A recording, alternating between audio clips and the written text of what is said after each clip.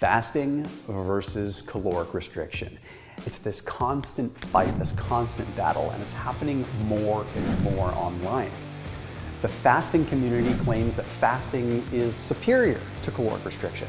The caloric restriction is simply saying, no, it all comes right down to caloric restriction. Well, it's not that easy for either side, really. And when we look at really an unbiased approach on it, it's difficult. We have to analyze the data. But the bottom line is that fasting is caloric restriction. And I know there's these two camps and they fight each other all the time, but come on, when we are fasting, we are restricting calories, okay, period. Does it mean that fasting comes with additional benefits? I wouldn't even say additional benefits. It comes with possible different benefits. Some of the benefits of caloric restriction are the same benefits that come with intermittent fasting, because some things are a very clear switch that's either on or off if you're in a caloric deficit or not. The primary benefits that are coming from fasting over caloric restriction are probably the fact that fasting can be used as an acute stressor to be a hormetic stressor. Caloric restriction is still a stress to the body, but we've all done those diets or done those things before where when we start something new, we get immense success. It's kind of a phenomenon. We don't know every detail with it, but when we start something new, we get a success with it. We need to keep fasting close to our chest and use it as a tool so it continues to be an anomaly and a stressor. Because the moment that we start fasting every single day, not that there's anything wrong with it really, it really is just caloric restriction. You're taking the glory out of it.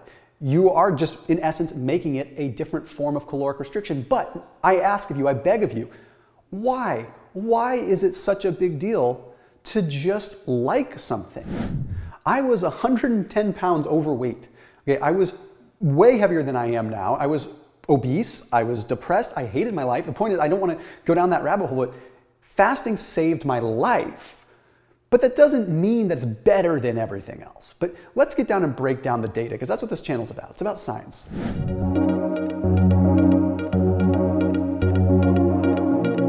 If you were to do 16-hour fasts every single day, you would probably have immense benefit. But you're not fasting long enough to really get a whole lot of the fasting-specific benefits. So in essence, you really are just doing your own form of caloric restriction. But again, don't throw the baby out with the bathwater just because there's similar benefits. Psychologically, if it's working for you, it's working for you. Nothing else worked for this guy, for me, except when I started fasting, because psychologically it worked for me. Anyhow, I'm going to get off my high horse there. Let's get back to the data. A lot of the benefit from fasting comes from the fact that it is an acute stressor and it triggers what's called a hormetic stress within the body. This triggers more resiliency, can potentially make cells stronger, things like that. But it needs to be acute. It needs to happen every once in a while. So that's why I'm personally a fan of fasting a couple days per week with slightly longer fasts. So let's look at the data when it comes down to metabolic markers, because there's a really interesting study that was published in the British Journal of Nutrition. This study took a look at 115 overweight people, and it put them on a 25% caloric deficit, but they divided them into two groups. So one group did daily energy restriction, where they ate 75% of their necessary calories. So they were in a 25% deficit every day. The other group, 2 days out of the week, only ate 30% of their necessary calories. So a 70% deficit. So significant deficit there. Okay, they also had them low carb. What they found was pretty interesting. Now, you might be wondering, this is not fasting, right? But there's a point to that. So both groups ended the study at a collective 25% deficit. They just got there two different ways. One group was at a 25% deficit every day, and the other group was doing two more extreme deficit days. Not fasting, but extreme deficit days.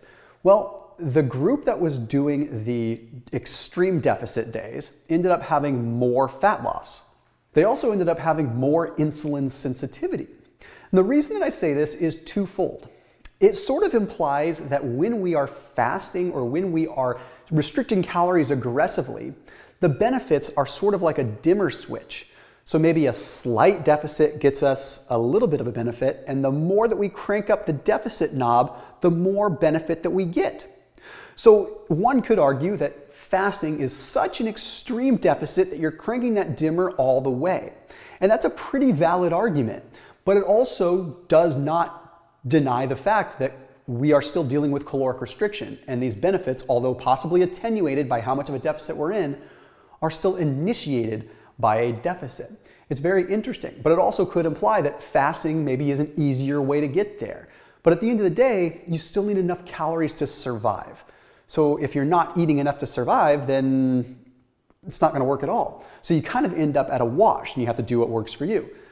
Okay, you're kind of annoyed now because Thomas isn't taking one particular side. Okay, let's keep going. What about benefits that occur independent of weight loss?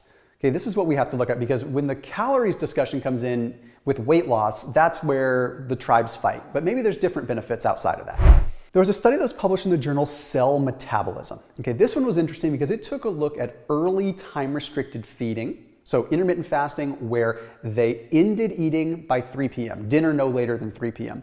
And they compared that to a 12-hour eating window, which is still great. I love a 12-hour eating window. So early time-restricted feeding versus 12-hour block of like 8 a.m. to 8 p.m. Well, they found some interesting stuff. They found that the early time-restricted feeding group ended up having improved beta cell function, improved insulin sensitivity. They ended up having improvements in reactive oxygen species scavenging ability. They were able to neutralize free radicals better. They had improvements in postprandial insulin levels, and they also had a little bit more weight loss. Well, the interesting thing with this is this could largely have to do with the time of day in which they were eating. One thing we have seen from a lot of data is that eating at night is not good when it comes down to weight loss. So perhaps just by squeezing their eating window into an earlier part of the day, they were better off. Well, does that mean you need to go change your eating window so you're eating in the morning? Not necessarily. Here's my point in saying this. It could simply be that the period of time in which we are exposed to a deficit, or the period of time in which we are exposed to fasting, what time of the day we are fasting, could actually play a big role in the specific benefits that we garner, right? So both groups had improvements in those markers. The early time-restricted feeding group just seemed to have more improvements. But over the long term, maybe things would start to wash out. I still rest my case with the fact that intermittent fasting works better for some people than it does for others. And some people try it and they can't stand it. Some people try it, like me, and it's the only thing that really worked for them. And I resonate with that. But then we talk about muscle mass, and there was an interesting study published in the journal Obesity Reviews. Okay, this was wild because we have to factor in how much muscle we retain, because that really demonstrates our metabolic rate. This study took a look at caloric restriction, regular caloric restriction, versus alternate day fasting. They found in this study that the loss of fat-free mass, the loss of muscle, was quite a bit higher in the caloric restriction group versus the alternate day fasting group. Why could this be? This is because fasting is being used in a little bit more of an anomaly fashion. Okay, I'm not against fasting in a 16-8 fashion every day. I usually steer people away from it, but I like to think, like I mentioned before, that you start to kill some of the benefit of doing it, because it should be a shock, because most of the benefit, if you ask me, comes as a stressor and a shock. Alternate day fasting allowed for longer, more intense fasts less frequently, thereby introducing more ketones into the bloodstream through a longer fast.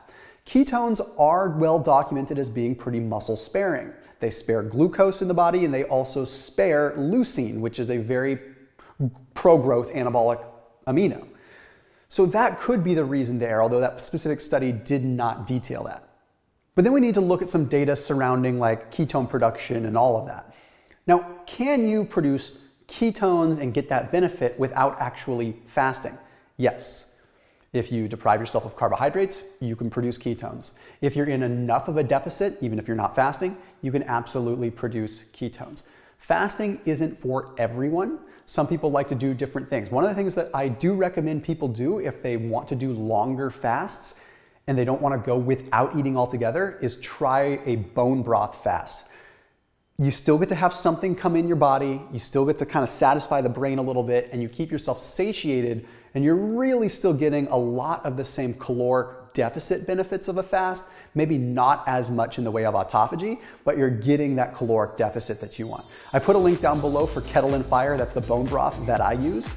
And even if you are not doing a bone broth fast, even if it's just for breaking a fast, bone broth is really good simply because it's easier on the gut, okay? You take it in, it's nice to digest, it doesn't feel like you're bringing a bunch of food in when your stomach's really sensitive. That's one thing everyone can agree on. At the end of a fast, things can just get, it's hard. It's like you eat something and you're like, I'm bloated, I don't feel too great. Starting with some bone broth can help kind of repair that gut mucosal layer a little bit more, help bring some of that collagen and some of that gelatin into the colon a little bit more, so you're kind of repairing that and introducing something before you bring food back into the system. They also have regenerative forms, so they have really good quality stuff. Okay, you have beef, you can have chicken, they have different kinds of bone broth. So again, that link is down below in the description, and you can save a few bucks because you're watching this video using that link down there. Now let's talk about ketone formation for just a second, because there's a study published in Cell Metabolism that looked at fasting and ketones. Now I know not everyone that is looking to do fasting is trying to achieve a state of ketosis. I understand that.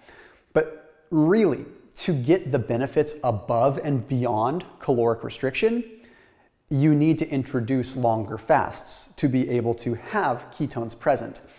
Because then you have an argument and you have a different discussion on not just thermodynamics, but something that is additive, the presence of ketones. And that opens up a whole new discussion because of course there's different benefits there. Because now you have a different molecule. You have beta hydroxybutyrate present, which is now certainly a different discussion from just caloric restriction. Okay, now the reason I mentioned this study is because this study found that when subjects were fasting compared to a control diet, they had significantly higher levels of ketones and they were significantly higher at the end of a fast.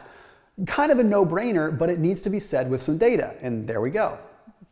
So the reason that I mention this is because, at least from a metabolic side of things, ketones seem to preserve muscle. There was a study that was published in the journal Metabolic Syndrome. Okay, this was interesting because it took a look at a higher carb diet that was a deficit compared to a keto diet that was a deficit. Okay, both groups lost weight, but the keto diet seemed to retain fat-free mass, skeletal muscle better than the control diet. So what's the potential mechanism here? Well, with this, we have to look at two mechanisms. For one, when ketones are present, they provide the brain with an alternative fuel source. So therefore, glucose doesn't need to go to the brain as much, and that glucose can now be shuttled around to skeletal muscle tissue, keeping it active. Okay, so that is very, very important. Now, another piece of the equation is that ketones are leucine sparing. And leucine is an amino acid that is known as the anabolic amino acid. It triggers an mTOR response that retains muscle or helps muscle be built. So by having that amino preserved, we potentially keep more muscle on us. The interesting thing about this particular study is these were in individuals that were not weight training. I would argue that someone that is in a caloric deficit that is having carbs, okay, that is not necessarily producing ketones, if they weight train, they will probably preserve just as much muscle as someone that was doing keto and weight training. But this is just very interesting to demonstrate how protective they can be in individuals that aren't exercising. Pretty cool stuff. Now the big discussion comes up surrounding autophagy. And I get a little frustrated sometimes because autophagy is a very cool thing, really cool thing.